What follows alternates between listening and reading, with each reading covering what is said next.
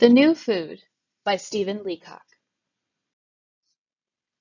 I see from the current columns of the daily press that Professor Plum of the University of Chicago has invented a highly concentrated form of food.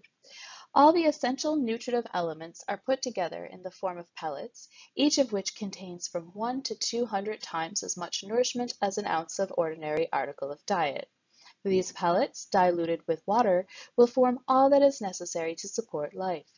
The professor looks forward confidently to revolutionizing the present food system. Now, this kind of thing may be all very well in its way, but it is going to have its drawbacks as well.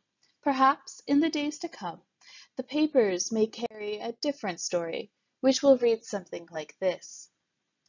The smiling family were gathered round the dining room table. In front of each beaming child was a soup plate. At the mother's side was a bucket of hot water.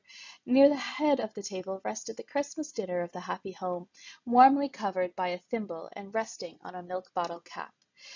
The expectant whispers of the little ones were hushed, as the father, rising from his chair, lifted the thimble and disclosed a small pill of concentrated nourishment on the chip before him. Christmas turkey, cranberry sauce, plum pudding, mince pie. It was all there, all jammed into that little pill and only waiting to expand. Then the father, with deep reverence and a devout eye alternating between the pill and heaven, lifted his voice in a blessing. At this moment there was an agonized cry from the mother.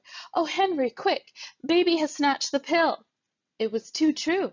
Dear little Gustavus Adolphus, the golden-haired baby boy, had grabbed the whole Christmas dinner off the milk bottle cap and bolted it. 350 pounds of concentrated nourishment passed down the esophagus of the unthinking child. "Clap him on the back!" cried the distracted mother. "Give him water!" The idea was fatal. The water striking the pill caused it to expand.